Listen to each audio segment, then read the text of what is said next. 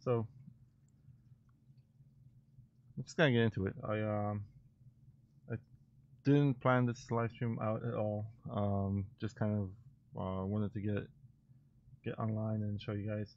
Sounds good. Oh, thank you so much, Jay. Okay, I was hoping to get the okay from somebody. So yeah, so not a really planned event. That's why it just showed up in Discord.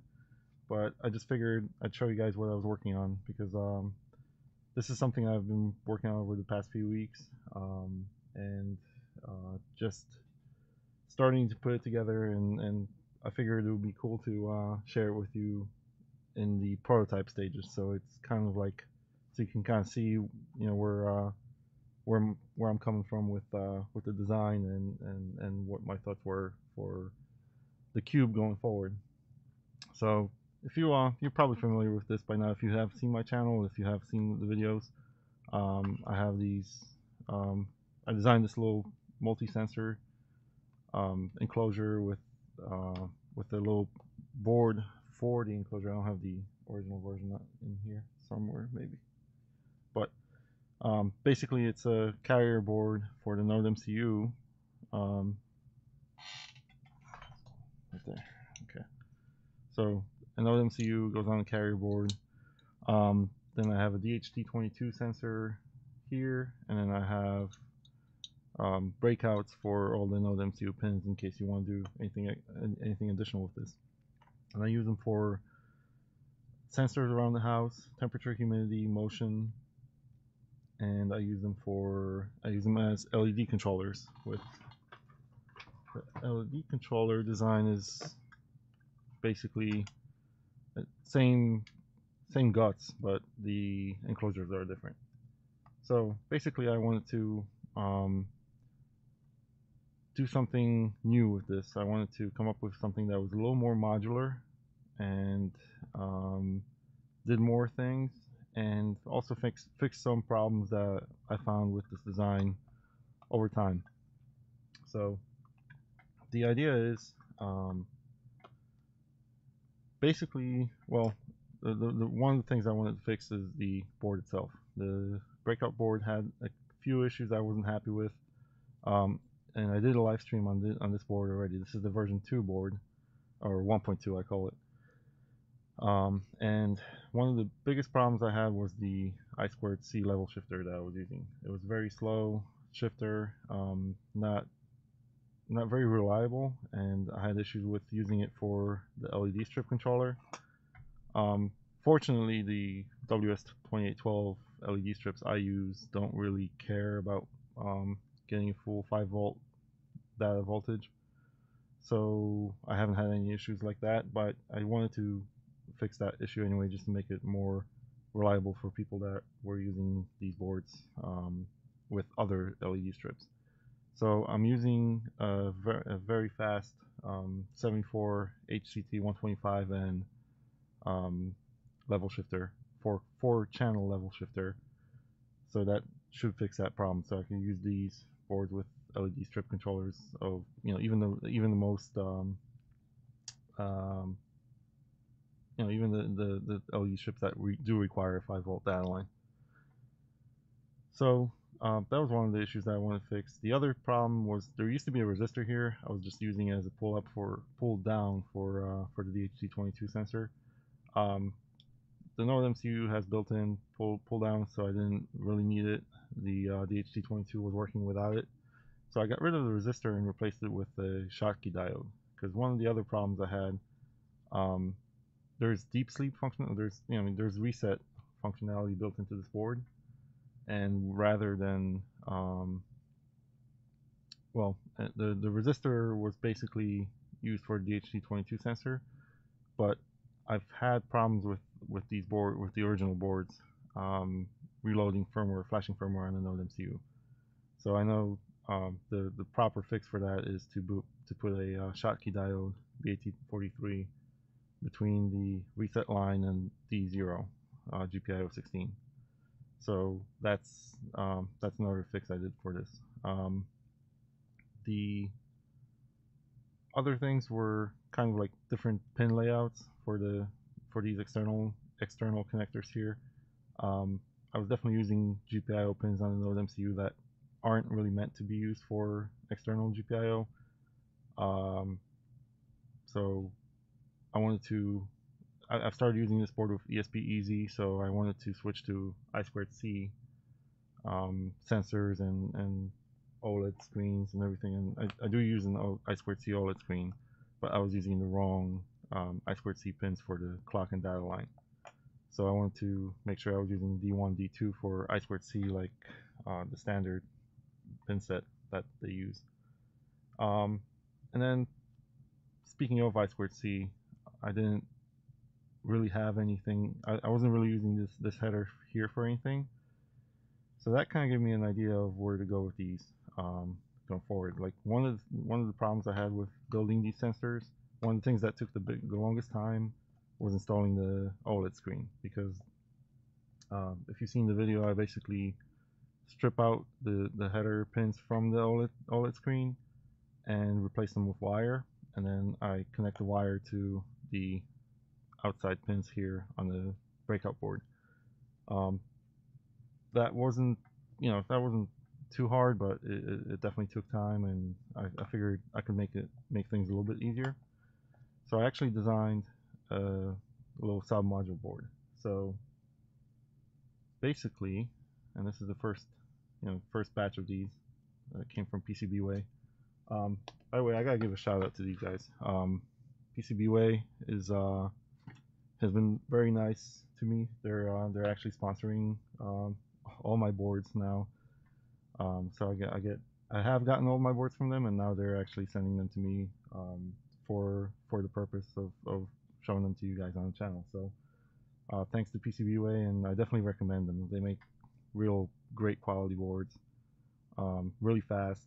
I mean, if you get their DHL shipping, with 10 boards for basically, you can get 10 boards for about $20 shipped to your door within a week. Like I haven't had any issues with them making these. And I mean, I ordered this board earlier this week, and I already have it in my hands, so they're really good about that. But anyway, the sub-module board I designed is basically a carrier board for the OLED screen. So the OLED will fit right here, and then I have more breakout pins here, and these breakout pins match these on the main board. So basically, when we put them together, one on top of the other, you can basically stack these sensors and stack multiple of these boards all the way up, as many as you need.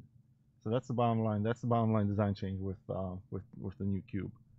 I want to have it where you have the main module for Node MCU and external connector, the level shifter, like all the base logic stuff is handled on this base module board. And then I want to have different sub modules for the Kube that I build, that people design and help me design and build and give me ideas for. So yeah, so basically I wanted to do something more modular for going forward. And Cyber ISSO is here. That's Chris, and thank you so much, Chris. Chris was kind enough to, well, number one, he's been helping me. I've been bouncing ideas off of him, and he's been kind of my supporter and helping me get through different designs. And every time I design a board or something, I shot it his way and got his comments on it. And then he, since my printer is down right now, my 3D printer is down right now, he was kind enough to print these new Kube enclosure designs for me as well. So maybe I'll show you that right now. So thank you, Chris. Thanks for that.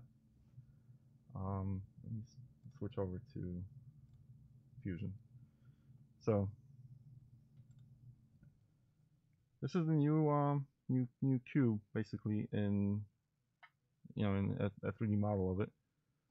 And again, let me start the, from the bottom. This is the um, base module, essentially, with the Node MCU and the breakout board.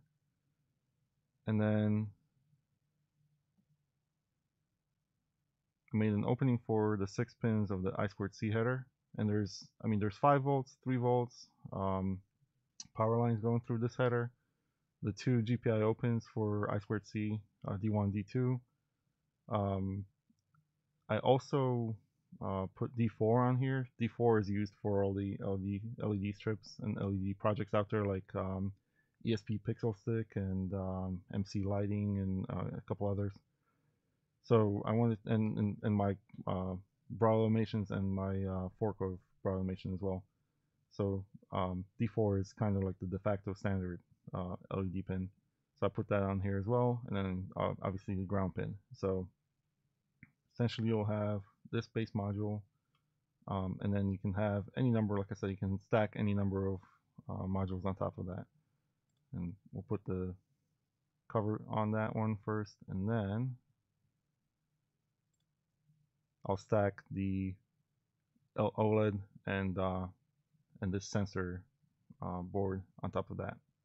So this would be basically what the old Cube was, except slightly better and more modular.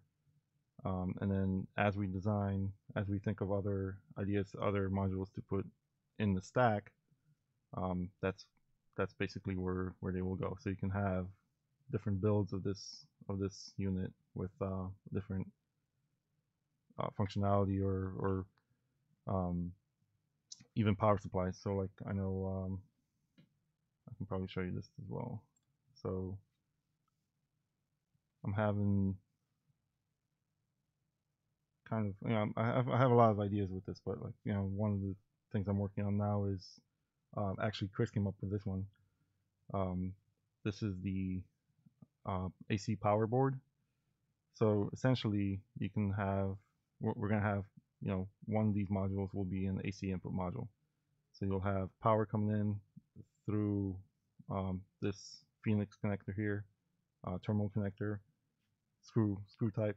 I put some holes in the board so we can zip tie the wires coming in for strain relief. Then they'll go through a fuse, and they'll go into this AC power supply. This AC power supply is the same power supply Luma uses on his HASP boards. So I wanted to kind of make that available. Use the same. I mean, it's a good power supply, so I want to use the same design here. And I know Luma has been making some changes to his board to incorporate DC to DC power supplies. So maybe before I actually make this board or make this module, I'll throw some of those on here as well. So you can do either AC or DC power in. That could be useful for power over Ethernet, powering or 24 volt DC if you have it somewhere running within your walls or something. And then basically this little sub module would sit in the middle of the stack between the OLED screen module and the base module.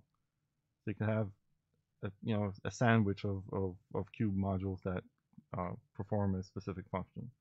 And because it's all over I2C, you can throw in other sub modules in there too. Like I want to do a sub module for the ADS 1115 analog input module or analog I/O module,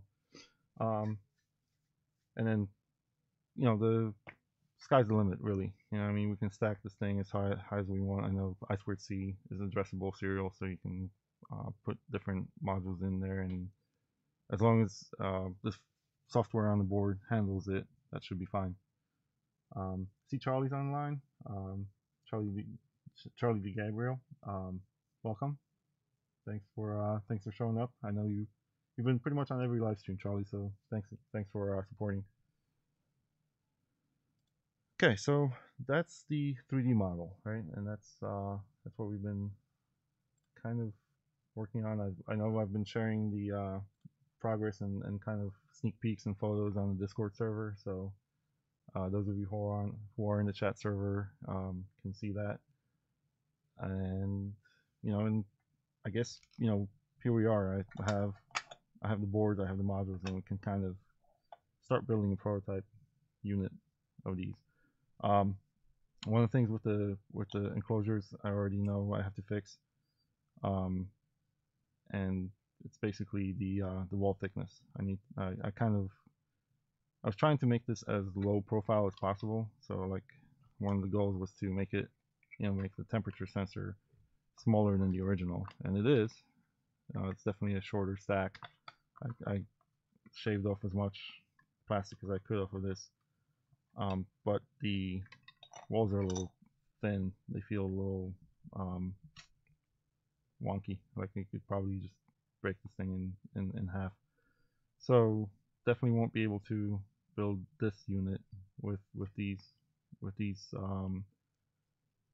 enclosures because the walls were too thin and they just kind of cracked open. So, but the idea is that once I already fixed the model, and I know Chris was already printing a second version of it. But hopefully, if we get this strong enough, we can just build a board, build a sub module, and then stack them together, and they will hold to each other. So I just wanted to show you these. I'm not really going to build the modules or using the enclosures, but that's kind of what we're doing here. So the thing that, all right, I kind of already pre-built the base module, so we can do that already. But the real big deal that I wanted to share with you about this new design is the sensor itself. So another thing that Chris has been helping me with, and actually Chris Cyber ISO, I hope I can call you by name here. So Cyber ISO is in the chat. He found this pretty cool little sensor board from TE Connectivity.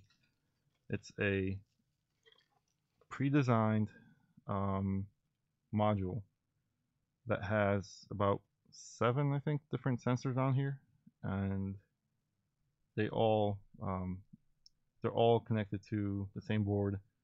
They're all the filtering and handling for them is done on the board, on the little MCU on the board, and then the board connects to other devices via I2C. So it's pretty awesome. It's got a PIR sensor on here. There's a temperature and humidity sensor, a mic for audio, and I think a light sensor for luminosity, and a CO2 and VOCs sensor. So basically a full environmental sensor in this little tiny board. I mean, it's pretty amazing. You can get the base version of this where it only has the PIR sensor, the temperature and humidity, and luminosity. So those 4 sensors, that 4-core board, costs $15 on arrow.com with overnight shipping. So I don't think you can really beat that, or it's not like your DHT22 sensors that you can probably get for like a couple bucks, or these PIR sensors that you can get for probably even cheaper than that.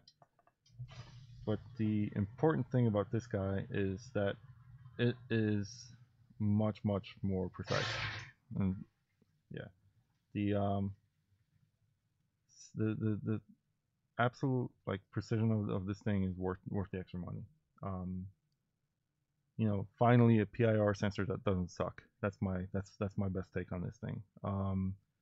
If you've seen some of my other videos on the channel, I used these sensors for motion, and I've also used these AM2312, I think that's the model number for this one. And both of these are just crap. Like there's I don't know if it's the the build quality or if it's just the fact that they're not meant to be used with Wi-Fi um, microcontrollers or around you know big large sources of Wi-Fi or RF in general. But I have so many false positives with the sensor. It'll sit there. I'll have it covered, and it'll just blip up and down. No matter what no matter what I've tried. I made a video about not even using the direct I/O pin on this sensor, rather using the 3.3 or I'm sorry, there's a pin on this sensor where you can bypass the 5 volts to 3.3 volt voltage regulator, and that helped, and it kind of made the sensor work a little bit better, but over time it just deteriorated. I think there's something about these things that just doesn't work the way you intended to. I think these were intended for Arduinos and hobbies style motion detection, but for home automation, for the stuff that we use these for, you definitely need something that's more commercial or just meant for the application. And I'll tell you that I've I already had this thing running. I've had this thing running with a Node MCU for the past week or so, and just to show you, let me do that. Let me bring that here. Okay, and then this is my Grafana setup that I made for this sensor. And for this version, for the version that I had here, I was just tracking temperature, humidity, motion, and ambient light. So, I mean, this is just the past 3 hours basically, right? So, these motion events are actual motion events. There's nothing like I haven't been down here like near the sensor for the past couple days, and let's see, let's just do the last 2 days, right? So you can see like the light sensor was at 0 or 1 lux basically the whole time. It just kicked up because I just came down here and turned on the lights. The motion sensor before today, nothing. Not a single false positive, not a single blip. And I had this sensor running on the Node MCU that sends the data to my MQTT broker, but I also had this, the other Kube sensor that I'm showing you here. I had it basically right next to the board just to try to cause RF interference, and nothing, not a single blip. So I like that. I like how smooth this temperature chart here is. It's very, it seems very precise. There's no blips on that either. Same with humidity, and I know people have said the DHT sensor isn't that great for measuring humidity, but I haven't really had issues with it. But I think this is even better. So that's awesome. The light sensing is great as well. Okay, so yeah, so one of the things that I wanted to do with this Kube redesign is build the sensor into it. I wanted to have the motion sensor, kind of motion temperature and humidity, built into the Kube design itself. And one of the problems I came across is the ESP Easy firmware did not support this board right off the bat. So I got down to it, got the code from GitHub, from the ESP Easy GitHub, and I wrote a plugin for the sensor. So if you look at my GitHub repository, there's a fork of the ESP Easy playground repo, and you can get the files, or you can get the plugin source code for this board. So it will support temperature, humidity, light, and motion right now. I had to figure out how to support the other sensors because the ESP Easy plugin framework only supports 4 channels of sensor data. As you know, so I think I need to create something like a separate plugin or 2 different plugins with the different data. All right, so I think we're ready. Gonna get basically. I think I'm ready to start building this thing together and seeing if it actually works. This will be the first time this thing ever gets built, so hopefully it works. If not, I mean, we'll fix it. So here's the OLED screen.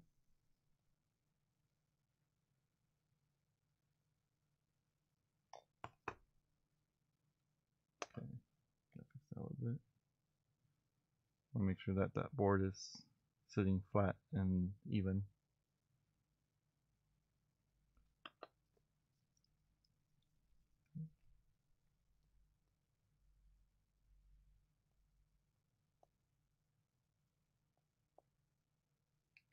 And if you guys have any ideas for future sensors or future boards, definitely share them with me.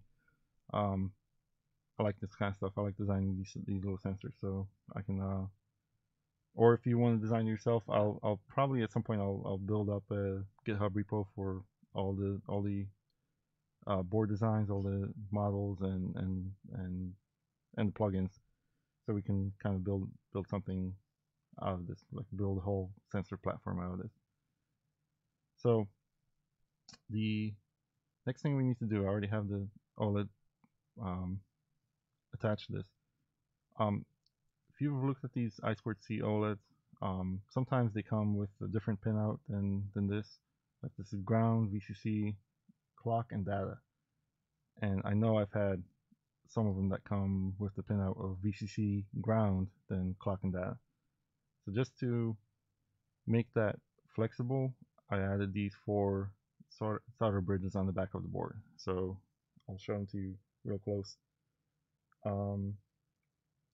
Basically, you know, like you get to pick the pin that that goes to each of these pins to the main header board. So first one here is ground. So I'm going to do I'm going to solder across the middle pin of the bridge and the ground pad. And then the second one is 3v3, so I know I need to do the second in the same way. Jason, hi Jason. Welcome to the live stream, and yeah, we'll definitely take a look at your MQTT stuff once we get through this stuff. I know you had issues with your scroller. All right, so ground 3v3, and then it goes clock and data. Yep, clock and data. So that basically all left bridges. So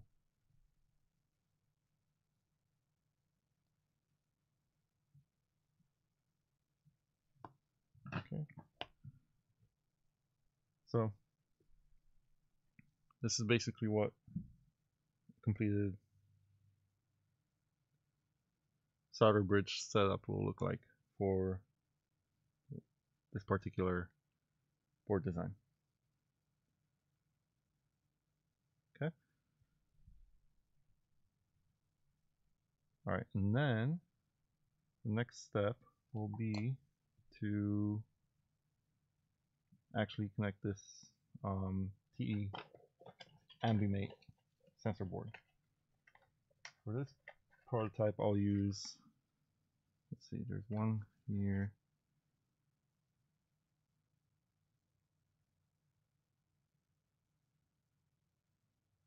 I'll use this basic one because I don't want to use the one with all the other sensors around here yet. So this one has PIR, light, temperature, humidity. and none of the other sensors.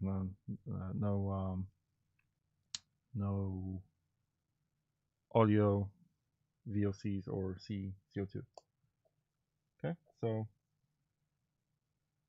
the way I set this up is I made through hole pins for they make this board in two different flavors. One is castellated, basically, just shows you it has the pins kind of off, and it's slightly smaller, slightly thinner board. And then the other version of it is regular through hole, which would go into this board as well. So it doesn't really matter which one you get. The castellated version is a couple bucks cheaper, and both of them will work with this layout. So it will be a little challenging. Probably should be using some sort of tape or something to stick this on. But I'll just get the first couple pins. Well, I'll do it this way. I'll get the solder on these pins here, on these pads, and then I will melt the board into them.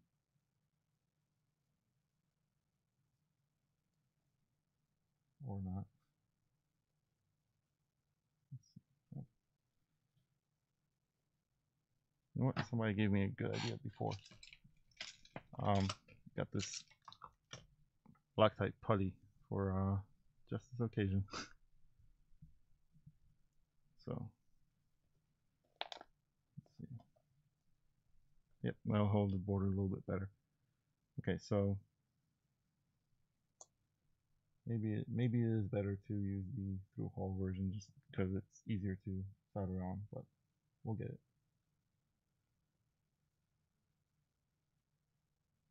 Cool.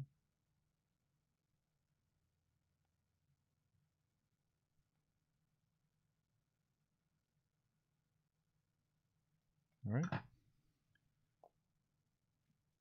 And the other 5 pins should be a little bit easier.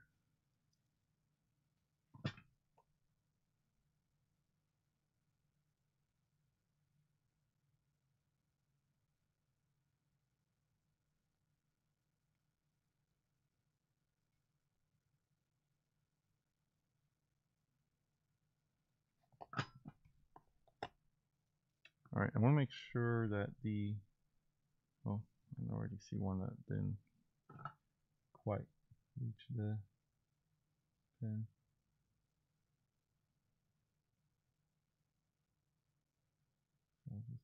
Yep, there's a jump.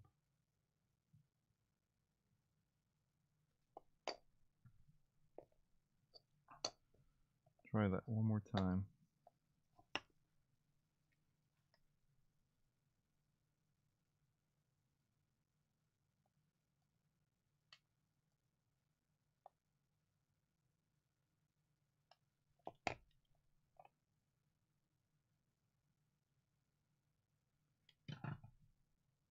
Okay, and use my little magnifying glass here to make sure I didn't make any rogue connections.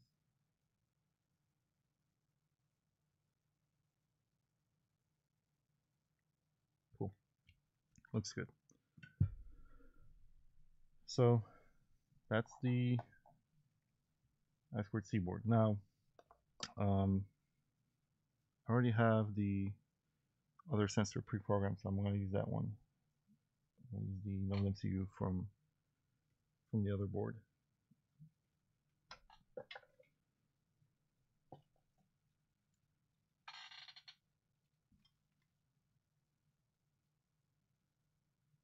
Save us some time.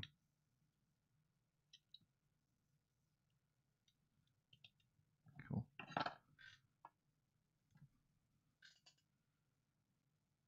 Yep, so that's the node MCU that I already had programmed with the ESP Easy, with my fork of ESP Easy with the plugin running on it.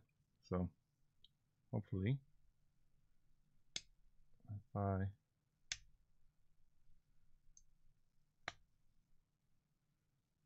this in there. So now I need to connect these two together.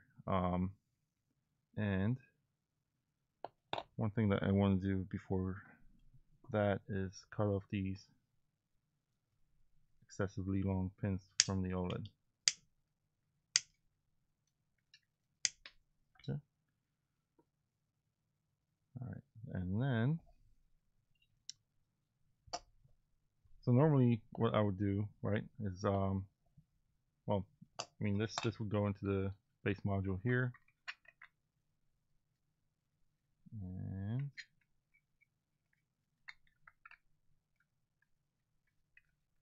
well, it should go with the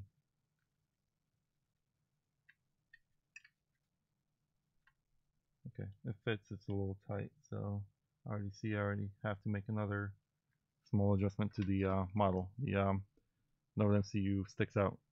This is a version 0.9 of the Node MCU, so it's a little thicker in the it's a little wider and definitely sticks out a little bit more. So I need to adjust that in the model, but I will before we work anything. Yeah, definitely need a smaller tip for the soldering iron. Yes, I do. What I need is basically I have the TS80. I bought that, the little portable iron. So I have a really small fine tip for that one, and then the main one, the what is it? The Yihua 853D is what I use for my main iron, and I just put the I put the widest tip on this one. Okay. All right. Anyway, so we have these two modules here. Like this one will go into the base module. This one will go into the second case here, and it does fit pretty well. The thing that I'm going to need to, and the thing that obviously we still need is a Fresnel lens for the PIR sensor. These TE boards don't come with the Fresnel lens, but I found one that will fit, and I ordered a couple of them for just for testing. So I'll let you know how that works out, and if it does, we'll basically figure out some way to get those more accessible. I have to talk to the vendor. So yeah, so the thing that we need to do obviously is to build the pins between these two boards. So most of the Wemos D1 minis come with these extra long female headers, and they're definitely the right height. They're exactly what we need, except that they're 8 pins. So I got myself this kit, and I actually got myself this kit here of different sizes, and different pin sizes and different header sizes. So just for testing, basically I got this set up. You could cut off the extra pins of the longer ones if you have the longer ones, but bottom line, you want to stick the header into this board here. Huh. You know what? I think these are, well, they shouldn't be. They should be the same size. Yep, you just gotta get them aligned right. Ugh. Yep, there we go. For a second there, I thought maybe the pad sizes I used were wrong. But yeah, basically these are, I think, 19 millimeter or 21 millimeter female headers. So at the full height, if they're inserted like this, they just barely clear the Node MCU, the ESP chip on the Node MCU. So I think with these headers going into this enclosure, they should basically stick out through the hole in the enclosure. So that will make this module basically flush, you know, and then like you can stick either, you know, the second module into it, or could even stick the DuPont wires into it, or the LED strip connector. So either way, whatever we need. And then we're gonna basically solder this in now, so we can test out the whole connection.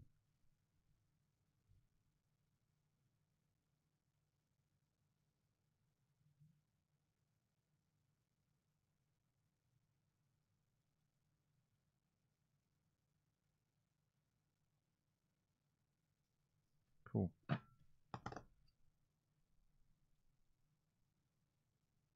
Yep. Should work just fine. And then for this side, for this board, I originally got these really long male header pins. These are all the way up to 21 millimeters, so they will definitely reach a lot higher. But I don't think we need them anymore, because with this female header being so high, the module coming out of this board will sit much lower. So we can basically use a standard male header, and that will be fine. So I got these, and I need a 6.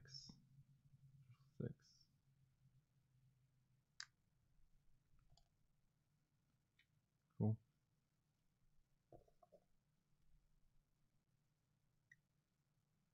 All right. Get that soldered in.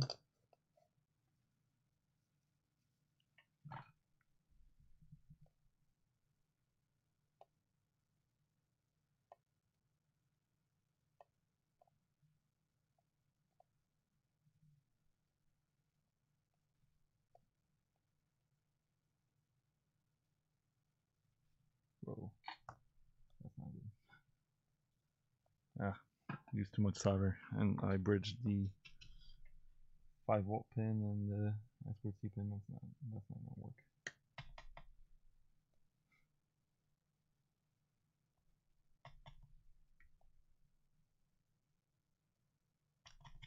Cool. All right, just make sure I didn't leave any bridge connections. All right, that looks pretty good. So that's the completed board right here, with the TE sensor on top, the OLED going through, male headers, and then the OLED pins selected in the correct position. Okay. So then that's all that's left to do, is mate these male to female, the daughter board to the base board, and that's our stack. So we have the base module, base board with the Node MC on top of it, and then the OLED and TE on the second level. So guess we plug it in and see what happens, right? I haven't tested the OLED board yet, so I'm not sure if it'll work. I have tested the base board pretty well, so what's the worst that can happen, right?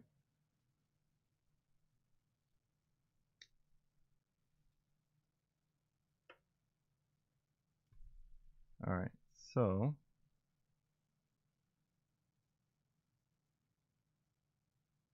did it actually turn on or not?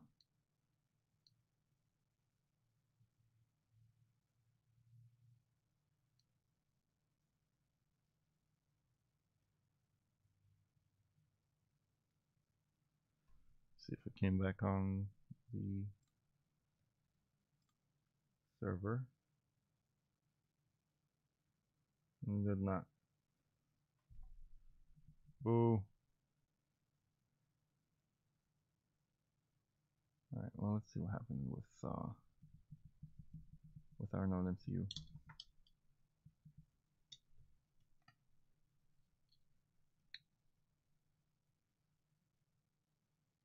Huh, it's not actually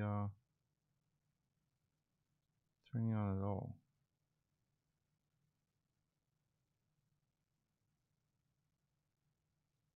On the baseboard itself, that should not be the case.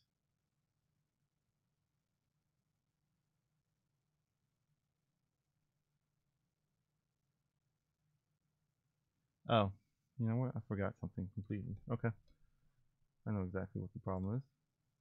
But for now, let's try to... Oh, I think it forgot its Wi-Fi too.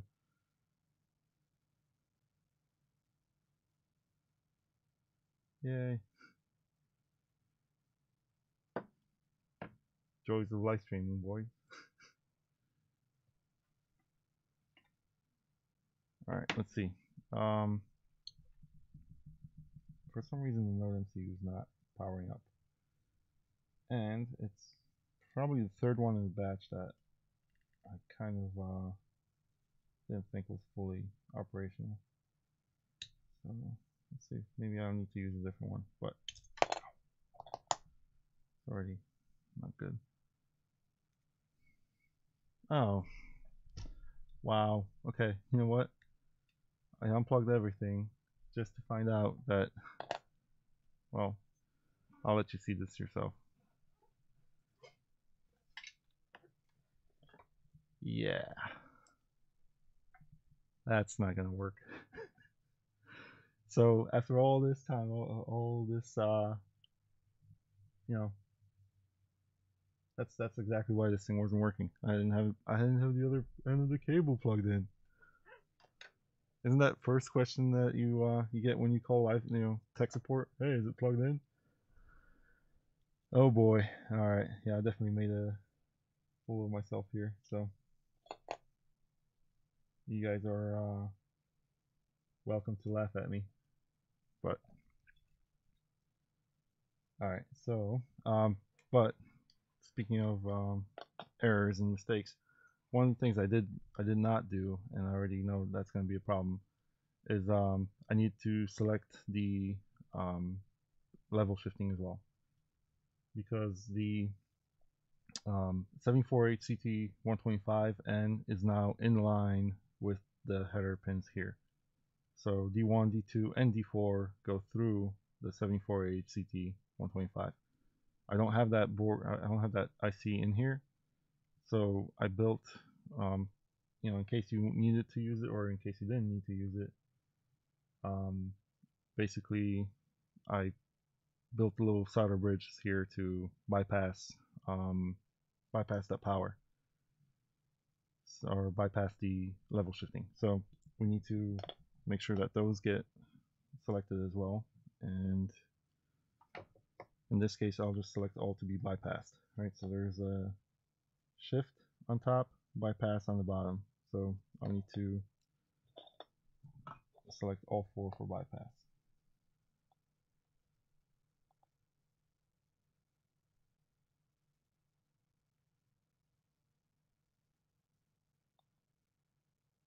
I still can't believe I didn't plug in this freaking thing. That's awesome.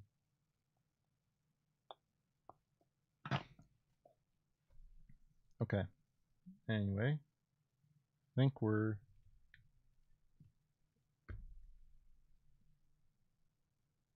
okay now. Bypass, bypass, bypass, and bypass. Cool. So now, if I get the plugged in, where's the? No, let's see right here.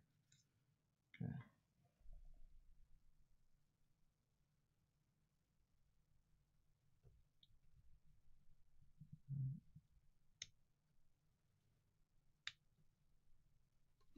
I will say these Node MCU 0.9 are harder to come by anymore.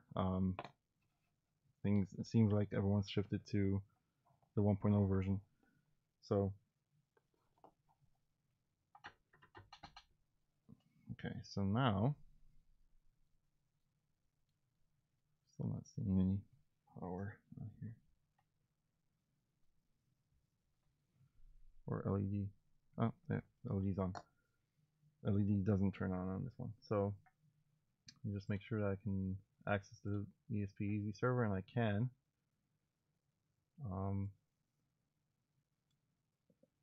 Let's see if I can show you the interface with the overhead cam. So, okay, there it is. So this is the ESP Easy interface for this board. I have it set up for the OLED, and I have it set up for TE Ambimate. OLED's disabled right now, so let me enable it. I didn't even set this up before this, so let's see if we can get this configured real quick. Submit. The sensor board, temperature, humidity. Okay, so we'll configure the OLED for Ambimate temperature, and line 2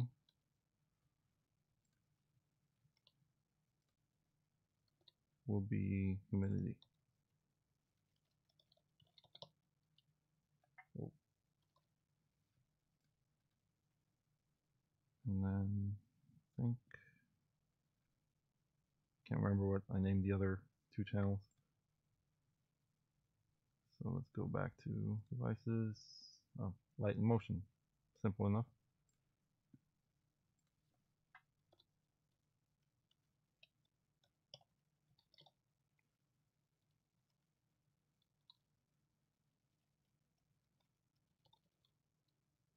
Okay, so this will switch between the 2 different screens, lines per frame, 1. Alright, let's do all 4 for now, so we see all 4 pieces of data on the same screen, same layout. SSD 1306. Let me just make sure everything's set correctly. No display button, no timeout, contrast high, and interval. We'll do 30 seconds because I think that's how fast I have the sensor changing. Okay.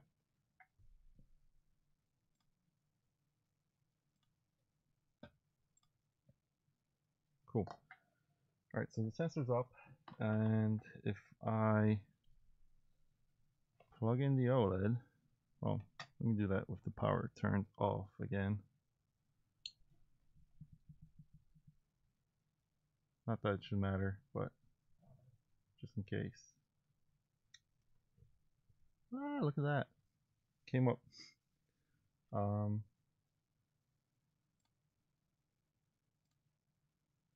Okay, so it is rotated. And yeah, let me rotate backwards. Reverse it, rotation, rotated, submit. There it is.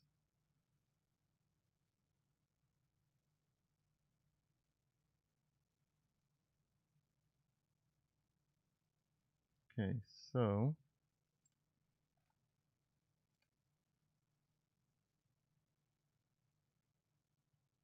what I'm not seeing is okay, so I'm seeing temperature, humidity, and light data on the,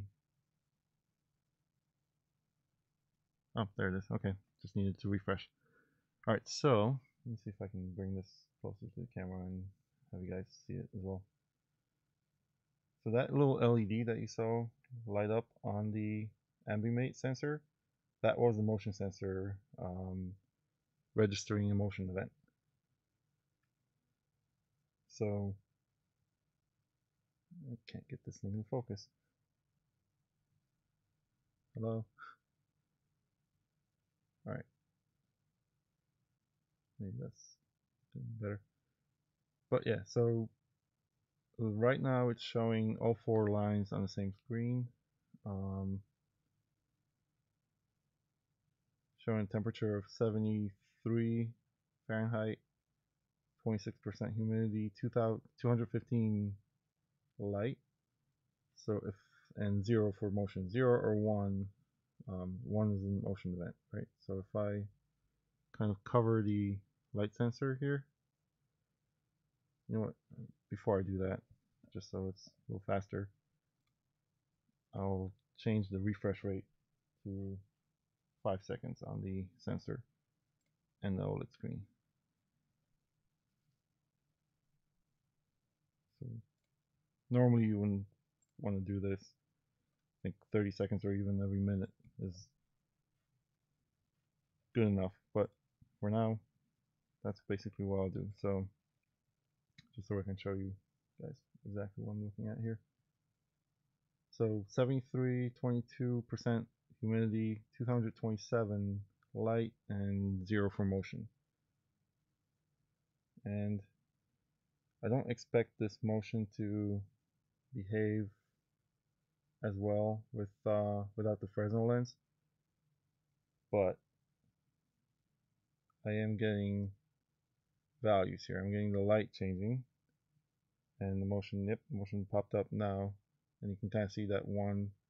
Should be able to see it change to 0. So every time I'm setting a motion event, the plugin reads that motion event and forwards it via MQTT to that Grafana setup and OpenHAB as well. But yeah, this is actually working, which is cool, exciting, and I think we're pretty close to having kind of a, I mean, it is a prototype, right? But I think we're pretty close to having something that will be more finished pretty soon. So I will definitely be working on improvements to it over time. There's the motion again.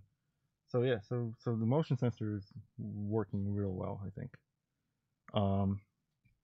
I've been using these Fresnel lens from the AM2312, and they're a little bit bigger than what I ended up getting for this. The whole problem with the sensor, the only problem with the sensor being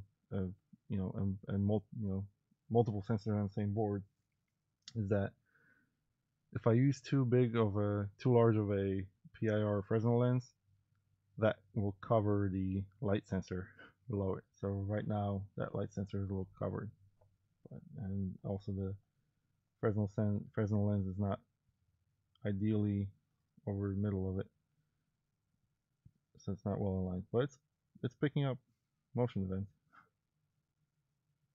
There, it's 1. And I stop moving for a second. 0 again. That's 1. I just saw that LED blink. All right. 0 again. 1. I'm looking at the screen. Maybe I should show you this as well. Let's see if I can get that, so you guys don't think I'm just sitting here and making things. Yep, the light turned on. Shoot. Okay, so what's happening with this is I'm using a pretty wide screen. All right, so look at this one here. Look at this motion right here, and then look at my hand on the over the sensor. So as I move my hand, well, okay, now it's not working. Now the PIR Fresnel lens didn't align again. But okay, it's definitely picking up here. Okay, easier. Let's make this easier. Let me show you on Grafana over the last 5 minutes. Yeah, pretty much. It's not going to show it the way I want it to show it. It's going to show it full motion because my Grafana is not set up correctly. So, alright. Well, you'll have to trust me on my word. but it is much more precise and like yeah, it's blinking, so it's definitely registering. It's just a matter of me showing that to you in a reliable way. That's not really possible right now. But yeah, so the I think once we get the enclosure printed up and get the Fresnel lens that I ordered, once that comes in, I'll put it all together and we'll build build one of these complete, and then go from there. Like I said, I'll obviously share the design, put it on my GitHub, put it on Hackster, make videos about it on YouTube, and allow you guys to make your own, or or if you prefer, I'll probably put them on my Tindy store as well at some point. Once the design is more final and I'm happy with it, I'll definitely put it up there.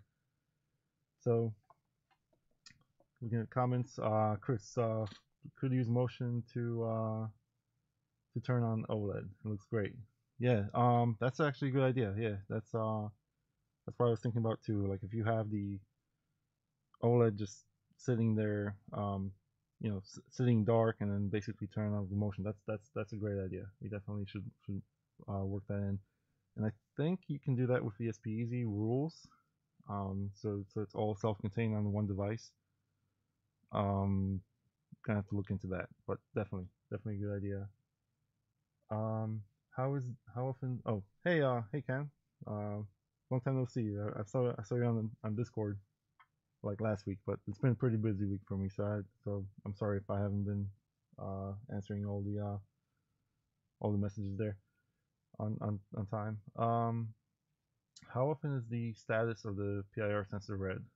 1 second, 5 seconds. So the way I designed the plugin, the way the plugin framework is designed in ESP Easy, you can either do a periodic read of all the sensors, which is what I do for temperature, humidity, and the light. Then you can also do a much faster, much different rate for other sensors. So for the PIR, for the motion sensor, I think I'm reading that every second.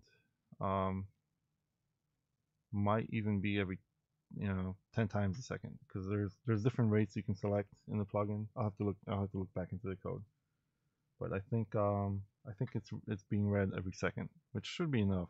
I mean, it's picking up all the motion that I'm throwing at it right now. They just changed to 1. That red LED right here, as long as it blips, which means that the motion is detected, as soon as I read it from the board over I2C, it resets. The register resets, so the LED goes dark again. Cool. So that's kind of what I wanted to show you here. I mean, I didn't think this was gonna work, to be honest, but it did. So pretty happy about that. I think we got a good design here, and like I said, if you have any other ideas for this board, for other boards that we can build a stack with, I know I have ideas. I had ideas for the original Cube that I didn't like having a separate sensor or separate cube or separate enclosure to build off of that one. So having it all within the same stack might be better. Analog sensors is something I wanted to do, and analog inputs on the ESP8266 are not great. It uses a 10-bit ADC with a 1 volt range, so very poor resolution. But the ADS1115 ADC breakout will allow you to do 16-bit ADC with a full range 0 to 5 volts, so much better resolution. So I'm going to build a board that connects over I2C to the Node MCU for analog input channels. And then I'll have probably a block of Phoenix contact terminals off that board, so we can plug in all the different things into it. There's a couple other things I've kind of looked at doing. I don't have it here right now, but there's like a little Wheatstone bridge scale strain gauge set for scales. So that would be a great addition for the ADS 1115, and you could interface that through the Cube um, to your to your hub. And then other ideas. I know I have, maybe I mentioned it at some point, but maybe not. I have a analog differential pressure gauge, differential pressure reader, and I've always wanted to do something that would monitor my uh, HVAC, my heating and air conditioning unit pressures, basically. So with the Cube, the original idea was that I would have one of these in every room, and then I would connect it to a servo, and basically that servo would drive the air, the HVAC registers in my room, open or closed, to be able to have zonal heating or cooling in my house, or automated zonal heating or cooling. I know one of the problems that most people that are familiar with HVAC I've talked to have said is, you have to be careful with the back pressure and pressure of your blower motor to keep that within range. So you can't close all the vents and expect the system to run as efficiently. So I wanted to monitor that using using a sensor for this board, and I can do that using I found a differential pressure sensor for it that basically outputs an analog signal. So I would connect that to the ADS 1115. So those are just a couple ideas and just a couple things I've been working on. So yeah, I think that's everything I had. I wanted to kind of do a quick live stream on this stuff. Um, let's see. I know Jason, you had questions about the MQTT stroller, so I think I'm wondering what the best way to do that would be. Whether we stay on the live stream for that, or maybe we'll just go back on Discord, and I can get connected with you, and we can work through those issues. So um, let me end that here, and then Jason, I'll talk to you back on the Discord server, on the Discord chat.